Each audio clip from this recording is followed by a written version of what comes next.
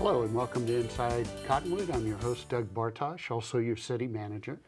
And I'm here today with Police Chief Jody Fanning, who has notified us that he's planning to retire on January 22nd of 2016. And we're in the process of replacing him, if that's possible.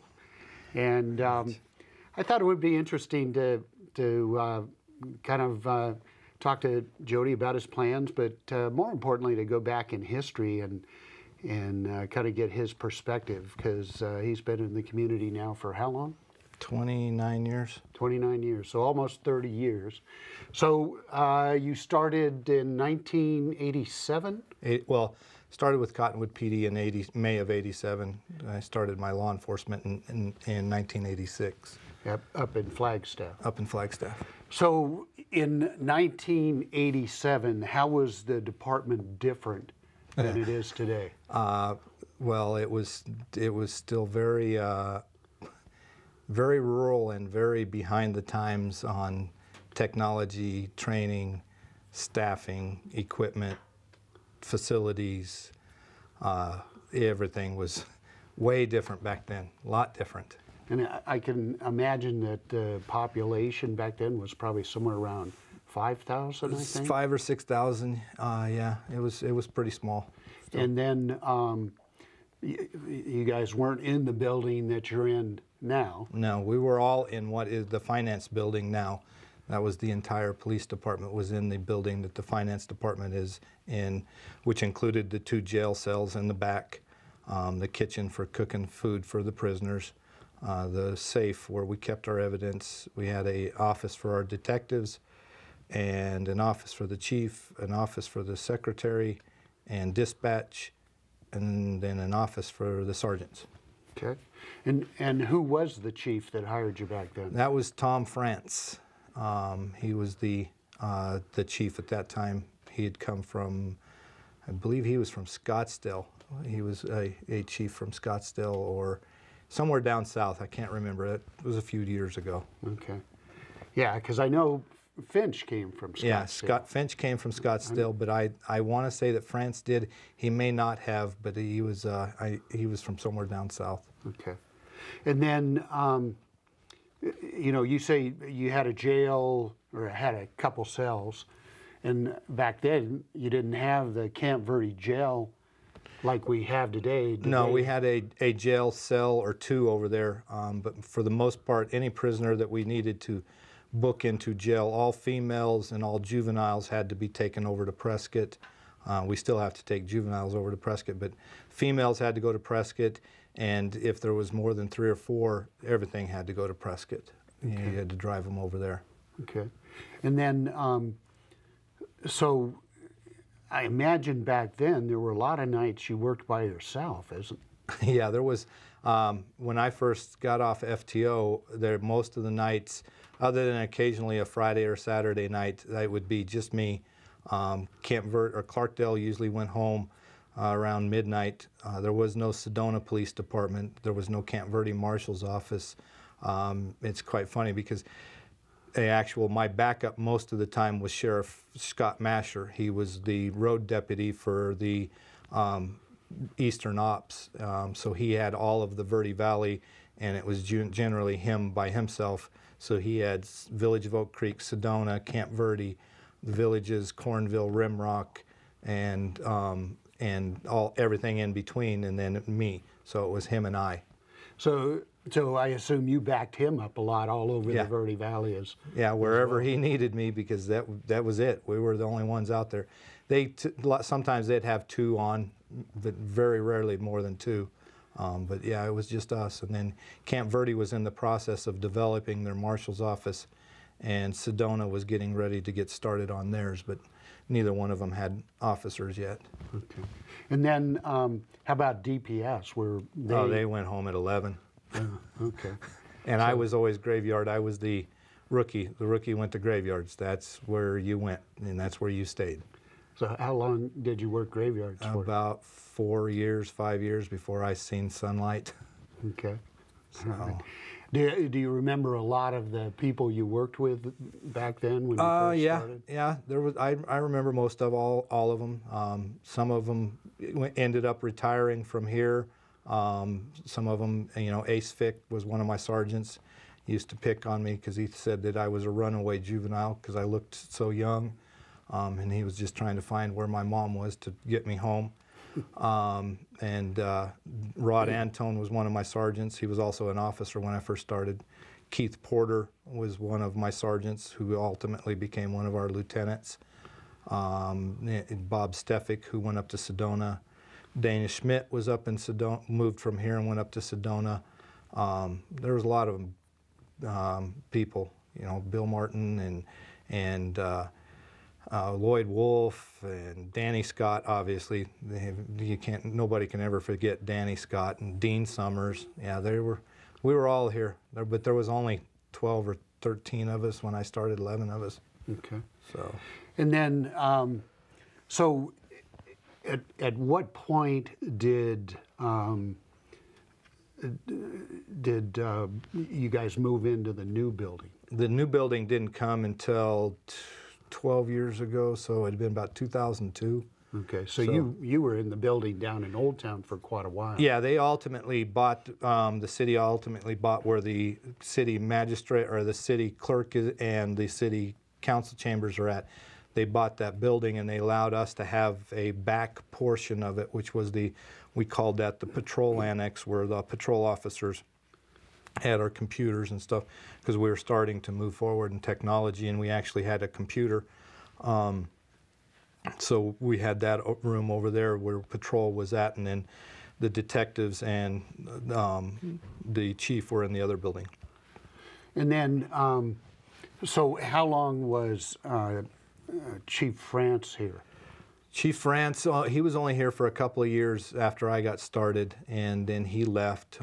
He was not a very political, he did not understand politics, and he sometimes would say things that probably shouldn't have, may have been correct, but probably shouldn't have said it. So he didn't last very long. It was a different community back then. So.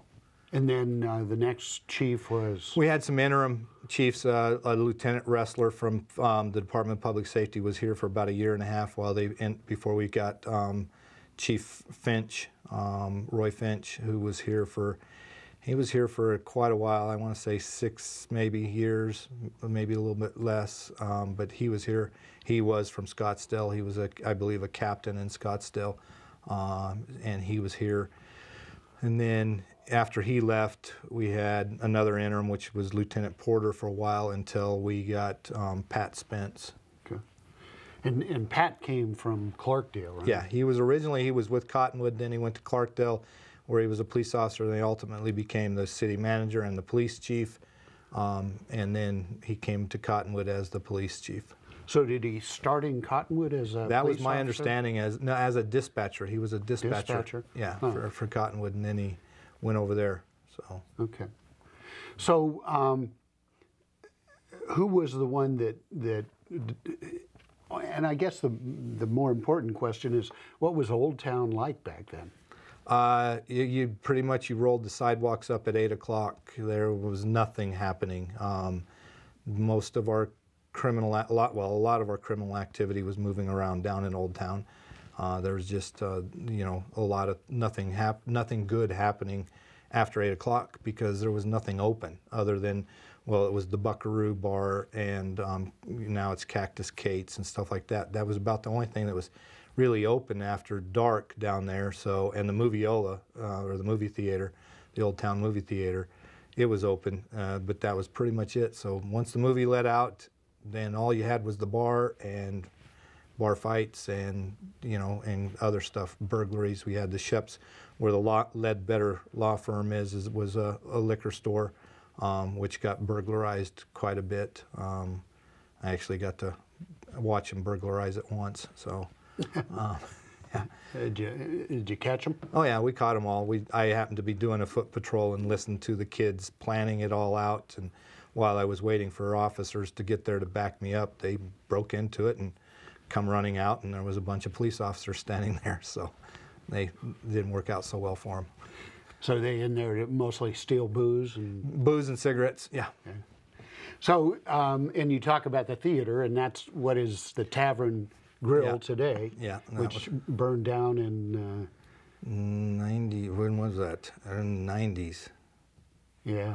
Yeah. It was probably the late 90s. Yeah, it was late 90s. I don't remember what year. Yeah. I remember I was on. I had to block traffic forever, but that was it.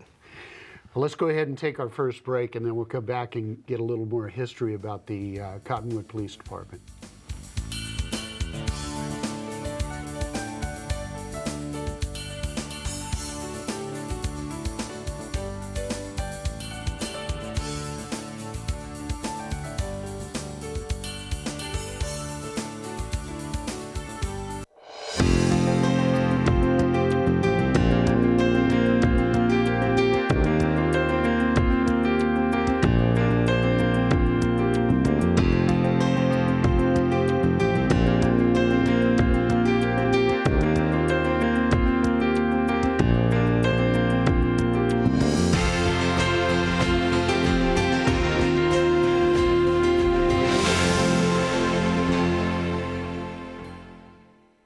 The inherent right to work is one of the elemental privileges of a free people.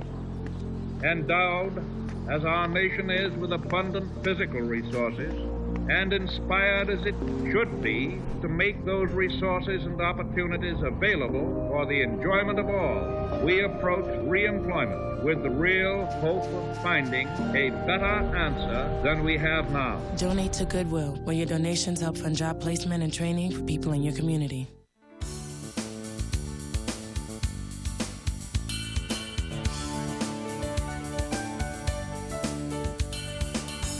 Welcome back to Inside Cottonwood. I'm your host, Doug Bartosh, and I'm here with our police chief, Jody Fanning, who is retiring in January, and we're kind of going back through his career, which is also an interesting historical perspective of the city of Cottonwood and Cottonwood Police Department.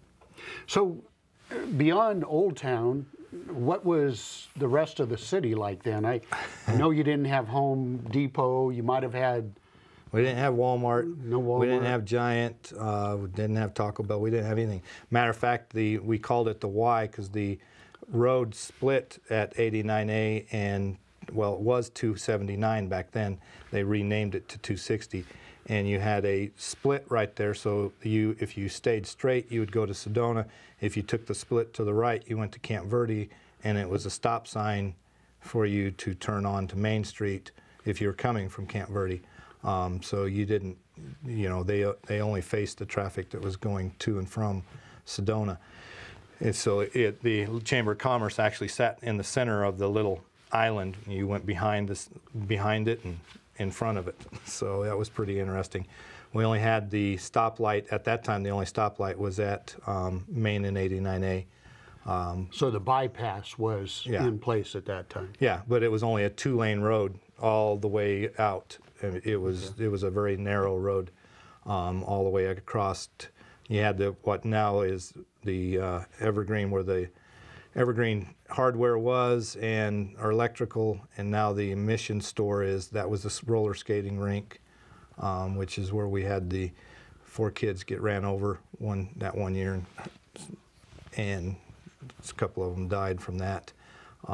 Walking home from the roller skating rink. Now, where was the roller skate rink? It's right there, right where the Maverick is now. It's right across the street where that church is at, and the Old Town Mission thrift store is at. Okay. That was the roller skating rink.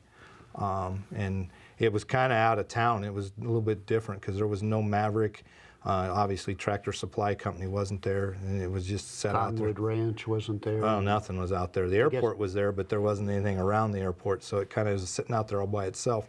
But it was the roller skating rink. So you had 2 Circle Ks. You had North and South Circle K, which is the North Circle K, which what we called North Circle K is now the UPS store. And then you had 2 Woodies, which the one Woodies is where Walgreens is at now. So that was pretty much it. I remember my first Christmas working for Cottonwood PD. There was literally no place to eat because nothing was open other than Circle K. So at the time, my wife didn't live here, so I had a frozen bean burrito at Circle K for Christmas dinner. I just didn't know what I was going to do with life from now on, having frozen green burritos for dinner. But that was the only thing that was open. We did have a McDonald's, but it wasn't open on Christmas. That was not happening. There was nothing else open. So, and then in terms of, well, obviously no place to eat at night. How about the rest of the city? I mean, were there hot spots where you had to respond to often? Yeah, there was a apartment complex, which is now a very respectable complex, which was Mingus View Apartments, or on 740 East Mingus. The standard at that time, they had no lease options. You could rent month to month. Well, criminals love month to month. So if there was a crime, I listened to the scanner for the sheriff's office all the time. If there was a crime, I would just go wait at the intersection to their apartment complex, and 9 times out of 10, the criminal would drive in there because that's where they all lived. I mean, it was pretty regular that they were in and out of there. And it was, yeah, that was our hot spot for fights, other than our bars. Our bars were still very Western, and there was a lot of fighting at the bars. So you talked about the bar in Old Town. What were some of the other? Well, you had the Corral Bar, which is across from where it's right next to the Thai place at Main and Aspen. Chaparral Bar is always there. You had the Prospector, which is where the bonsai Chinese food is. Okay. And then Rusty's was up there off of the bypass. That was pretty much it. The Old Town, Corral, Chaparral, Prospector, and Rusty's. Those were the 5 main places, and you just, whichever place filled up that night was where the fights were going to be. That was what you had to do, was go to the bar and get in a fight.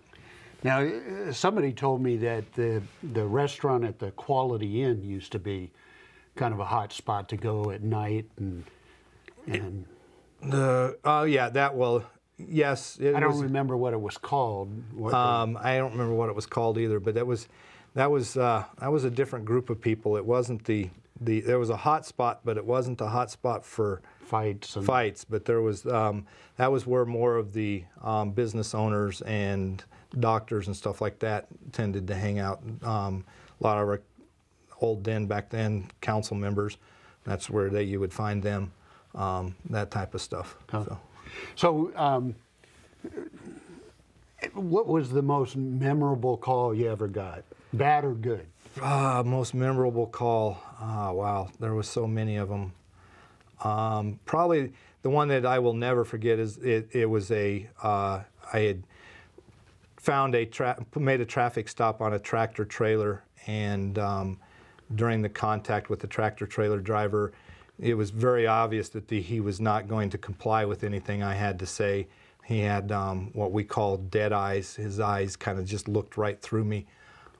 He wouldn't get out of the tractor or anything else. While I was dealing with him, I found out that Jerome PD had impounded the tractor the day before. He had broke into the impound lot and stolen the tractor trailer back. When I tried to take him out at gunpoint, he just drove off. We ended up in a pursuit with him all the way up to through Camp Verde and up the mountain towards Payson. He was hauling plywood, and during the pursuit, the straps to the plywood had come loose, so the plywood was coming off at the patrol cars like giant frisbees, so we were dodging plywood. Department of Public Safety shot the radiator out on the tractor trailer. And then he was going up a hill on the other side of Camp Verde, and the engine finally blew out from not having any water. So he threw it in neutral, and he jumped out and let the tractor trailer roll back and crash into the patrol cars. And then he ran off into the desert. Myself and one sheriff's deputy, Zane Simmons, and another Cottonwood police officer, we chased him into the desert. We ultimately caught up to him, and the thing I remember the most is I was standing there face to face with him after I'd watched him fall off close to a 50-foot cliff.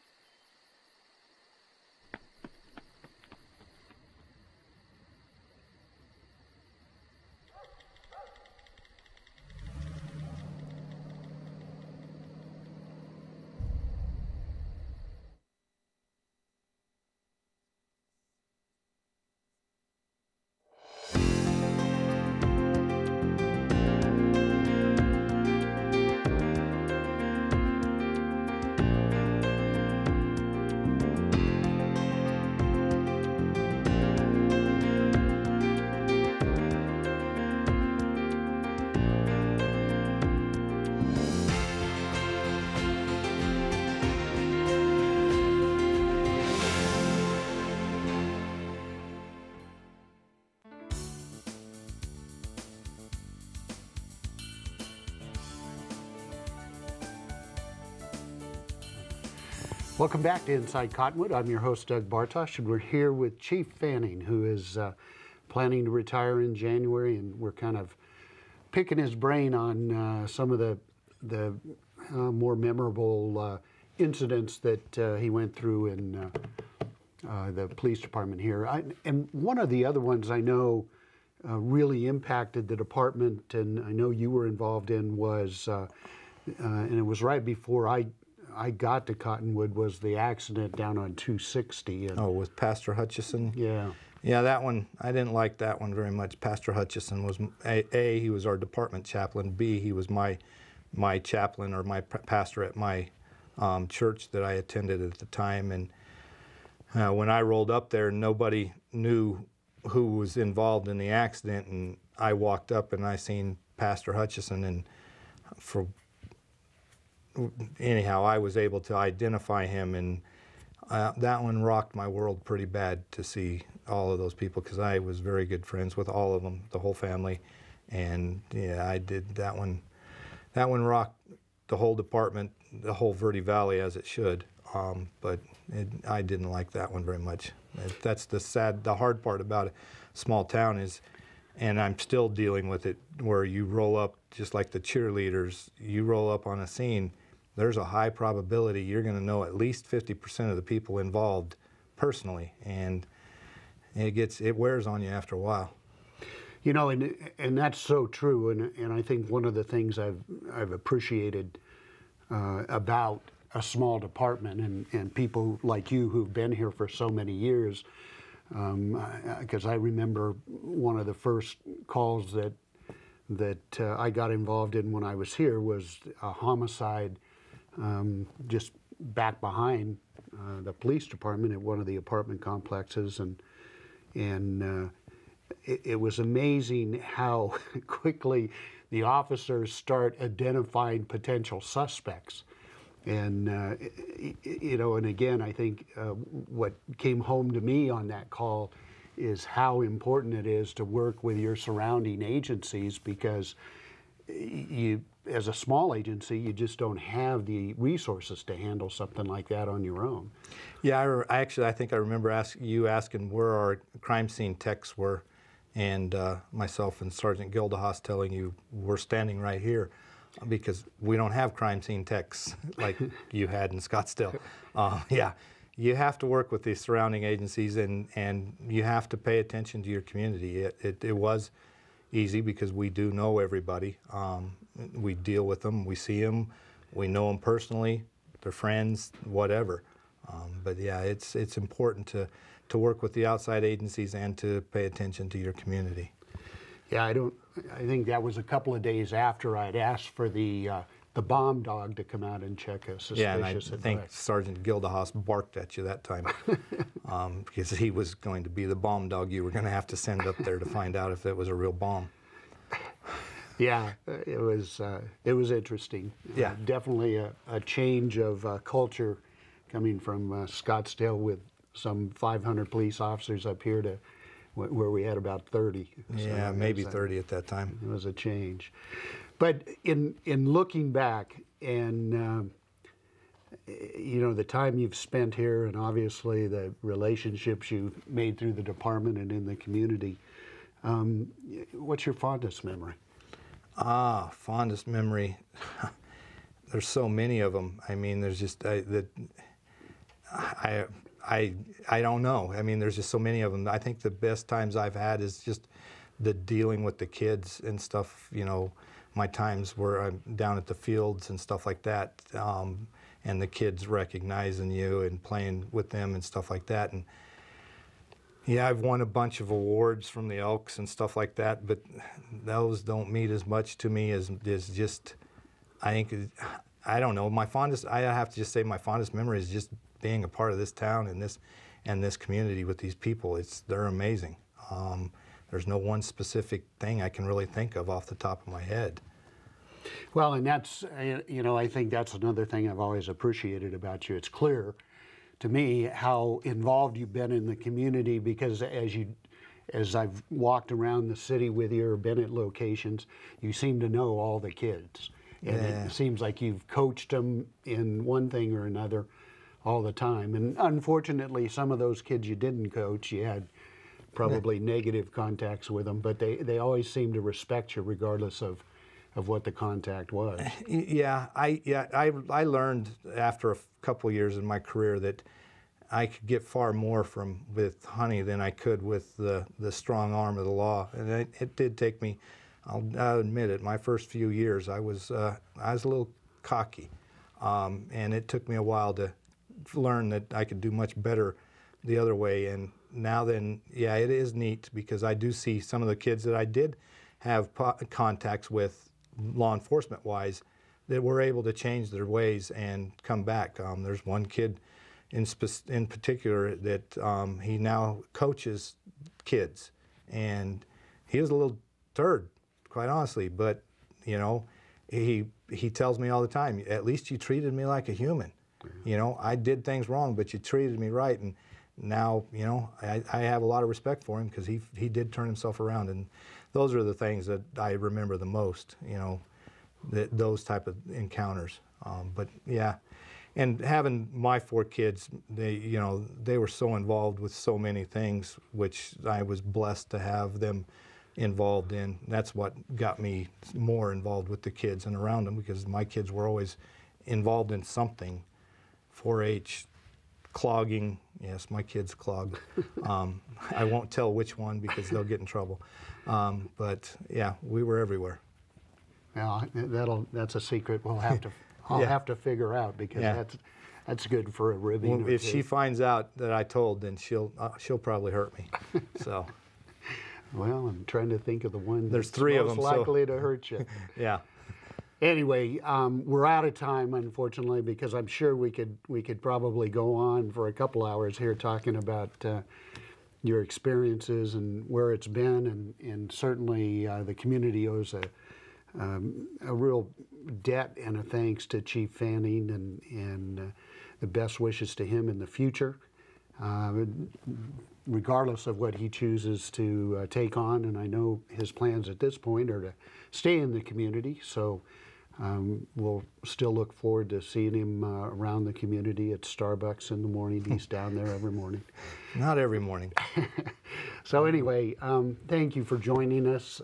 We do have some celebration coming up to recognize his retirement, and I don't know if I have the date and time, but we'll get it out to the public, so those of you who have known the chief for a long time can come and help us recognize his contributions. Thanks for joining us on Inside Cottonwood, and come back and join us again. Thank you very much also.